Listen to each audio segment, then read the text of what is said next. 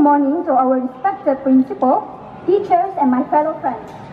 I am very honored to be given this opportunity to stand before you to give a speech on this wonderful morning.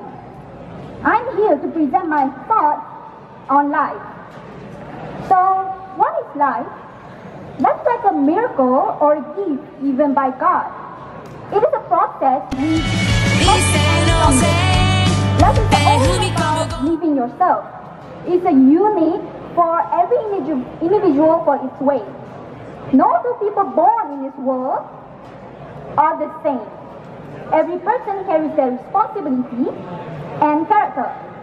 Life is like a sea of opportunity to create and adore things around you.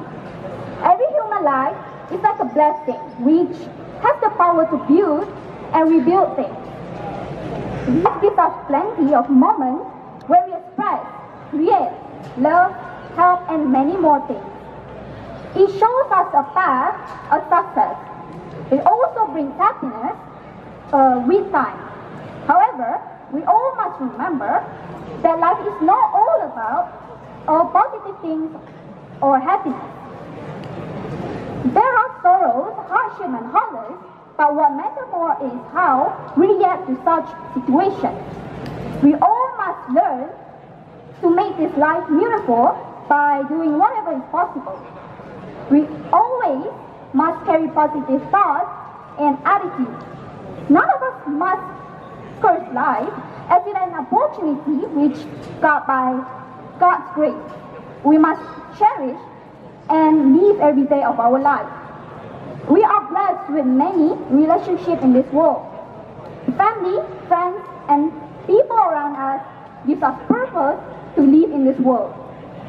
The trust, care, and love keeps us going for the rest of our life. They all make our life worth living. Understanding our near and dear ones is very vital in our life. Life is like a trust entrusted to you. It gives you the hope to keep moving.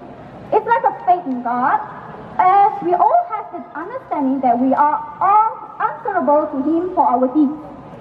It is a journey which is full of ups and downs.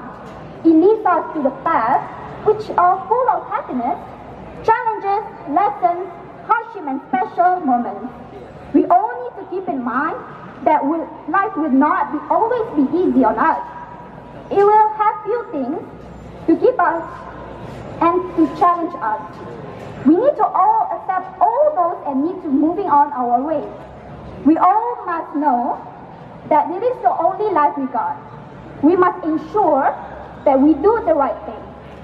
I would like to conclude my speech with this beautiful quote.